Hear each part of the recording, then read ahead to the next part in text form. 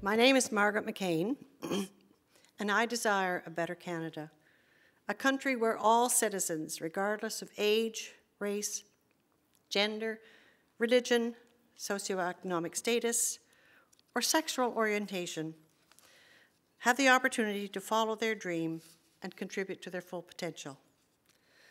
I want to begin with a story.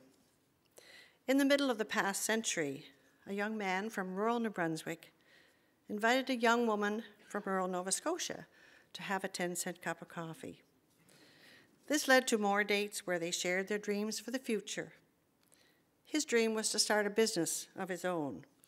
The following year they married, and soon thereafter returned to his home community with his brother and partner and launched their business venture from the product of the land, the lowly potato.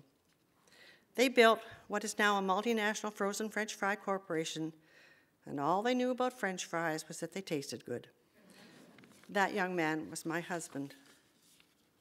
Canada is a country where such dreams can become reality with hard work, energy, commitment, and perseverance. Our country values and nurtures these characteristics. We place a high value on humanity with a low tolerance for corruption. We have high expectancy for truth and transparency, and low tolerance for racism and discrimination. We respect and welcome different cultures and faiths. We reject bigotry, misogyny, and hatred. In 2016, the World Economic Forum released its first list of the world's top 20 countries. Canada ranks number 2 behind Germany, and for quality of life, we rank number 1. The stability of our political system, our access to clean air and water, our comprehensive education and health services contribute to our top spot. A number 2 ranking is excellent, a very good place to be, and we can be proud of it. But before we begin cheering, let's take a closer look at the red flags flapping: income inequality, child poverty, the gender wage gap. 42% of Canadians are functionally illiterate. Across Canada, a high percentage of high school students graduate with a general certificate. Translated, this means they are not literate or numerate. In this knowledge-based economy and highly technical world, they cannot process written information or operate a highly technical piece of industrial equipment or operate the high-tech cars and trucks. 4 million Canadians live with food insecurity, hunger. That is more than 10% of our population. Is this acceptable? 1 in 5 Canadians suffer from mental illness. Unemployment is 6.9%, youth unemployment 13.2%, and how much of this is due to lack of job skills. We're not even close to meeting world standards in greenhouse gas emissions, and our record with Indigenous peoples is shameful. Intergenerational trauma of enforced residential schools is perpetuated by the continued underfunding of health, education, and social services at half the rate of other Canadians. We do have serious problems confronting us, and the response must be both national and international.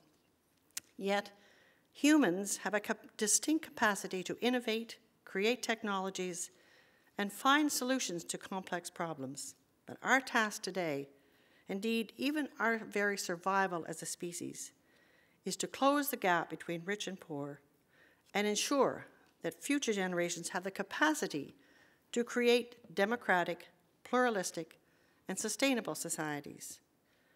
Our ability to innovate is challenged by inequality, but we know how to intervene, and there are many good examples of effective interventions.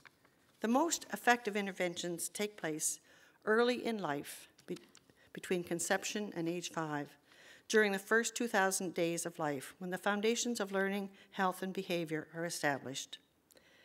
Integrating care with early education provides equal opportunity for all by addressing family poverty, supporting women's labor force participation, and most importantly, prioritizing the needs of the next generation through quality preschool education for 2, 3, or 4 years.